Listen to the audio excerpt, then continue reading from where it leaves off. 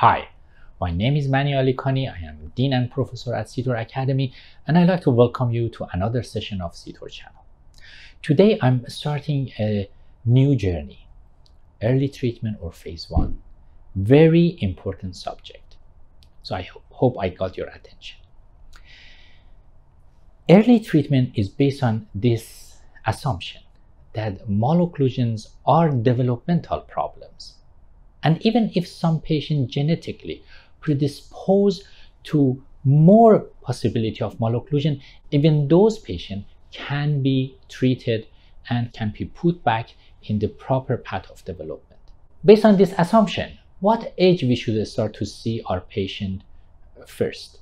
Usually the proper age that we recommend is at least age of 7, but it would be good, especially if the patient has skeletal problems, to start to examine them at age of 4 or 5. Today, I'm not going to talk about the skeletal problems during the development. I'm talking about the most common problem in children, and that is crowding when the patient have a skeletal class 1 condition. How we can recognize the severe crowding? Severe crowding either appears as irregularity of the teeth.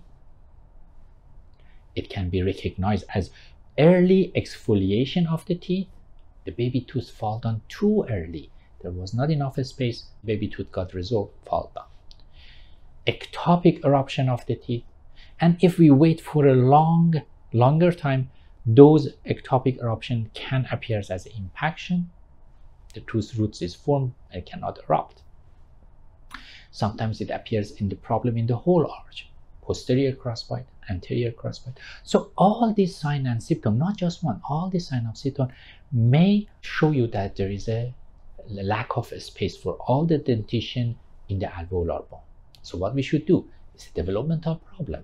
You should develop the alveolar bone in the upper arch and the lower arch. I selected some of the cases to see the benefit of early treatment without any interruption with using braces. So I wanted to see, if we don't use braces and we just do early treatment, what would be the outcome? Let's look at the first patient. In this patient, if you examine him early enough, you will notice there is not enough space for the eruption of the lower canine. The teeth, the baby teeth, has exfoliated too early. Please pay attention. Do not rush in extracting the baby teeth. Baby teeth are very important for the development, and wait until they naturally fall down, or there is a reason, very good reason why we need to extract it, but do not extract them to align other teeth. That is actually can interrupt or impose more developmental problem. So in this patient, the baby teeth has exfoliated early.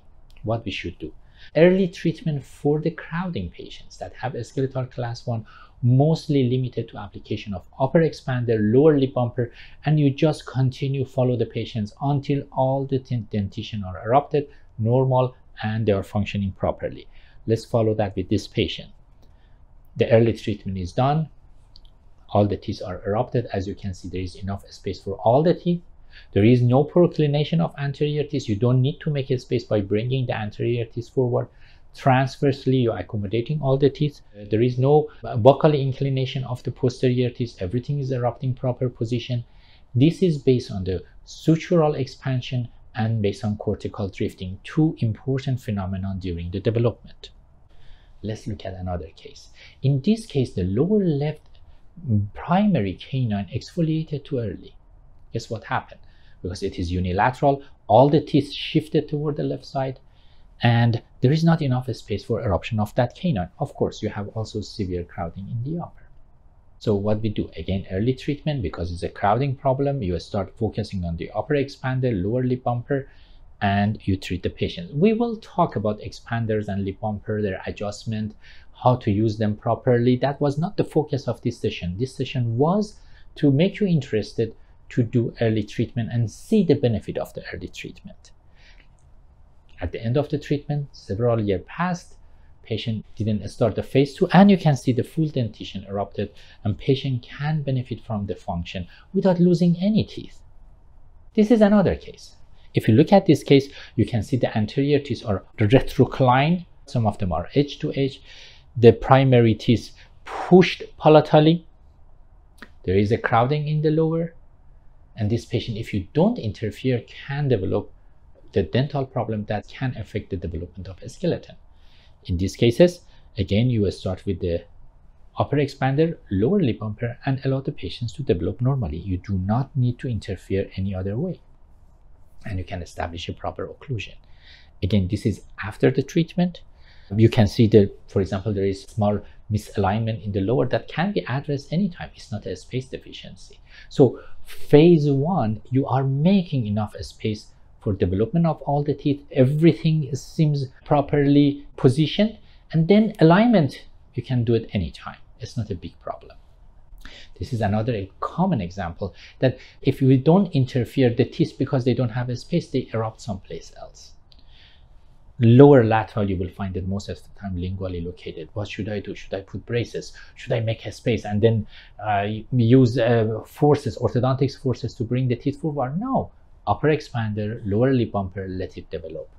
What happens if we do that? Let's wait for time and you can see, oh, the teeth erupting normally. Patient goes back to the full dentition. When we are ready, again, this is not phase two done. We wait when the phase two is come. We engage and address all the remaining problem. If there is a misalignment, a spacing, rotation, those are not big problem. You can address it anytime. But phase one is something amazing that you can help the patients to achieve full dentition. Another big sign of crowding or lack of space is the crossbite.